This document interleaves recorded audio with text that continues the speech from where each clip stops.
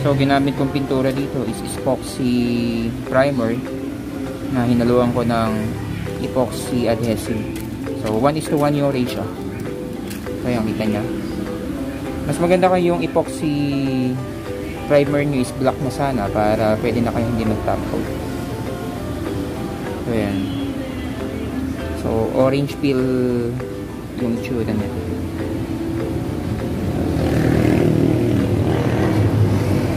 So ang gagamitin ko na lang pang top coat yan dahil meron pa akong tirang quick dry enamel. Ito na lang yung gagamitin natin. Pwede rin namang epoxy enamel na rin para parehas na sana epoxy base. So yan. Bago yung pintura ng top coat, mas maganda patuyuin nyo na isang buong araw para matigas na yung epoxy adhesive. Tapos kapag pinahiran nyo ng quick dry enamel, patuyuin nyo rin na isang buong araw. Mas maganda ko sa ilalim ng init ng araw para tuyong-tuyo.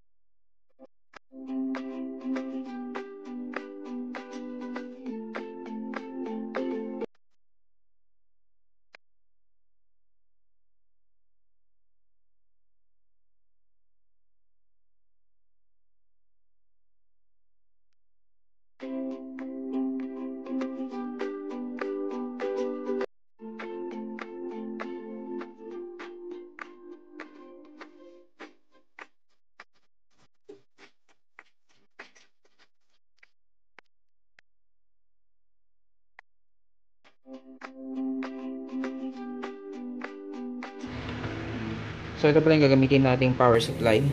Dalawang 12 volts na 6 amperes. Bali gagawin natin, sisiris natin tong dalawang to. So kaya pinaghiwalay ko yung body traces niya para maisiris natin. Para makakuha tayo ng 24 volts na 6 amperes. Tapos yung connection natin ng speakers sa ating amplifier. Ito yung gagamitin natin amplifier. Itong dalawang TPA3116D2 na Mono. So gagawin natin dahil yung chamber natin ng speakers is common, wala tayong divider, so imo-mono natin yung input. So ito, dapat unang plano yung ito muna sana yung ilalagay ko, pero yung isang defective na unit na nabili ko naayos ko naman, kaya ito na ilalagay natin. Dapat unang kong balak dyan yung TPA3116 na stereo, hindi dapat ito yung stereo na 150 watts, pero dahil nga na repair ko ito na lang ilalagay ko kaysa bumili tayo ng bago. So yan, tapos na natin i-wiring yung ating amplifiers tsaka yung ating power supply. So yung power supply ng ating MP3 player or yung Bluetooth decoder, nag-top na lang tayo dito sa isang 12 volts kasi mahina lang naman yung amperes na kailangan niya para mag-power on, kaya okay lang yan. Pero mas maganda kung lalagyan nyo na sariling power supply.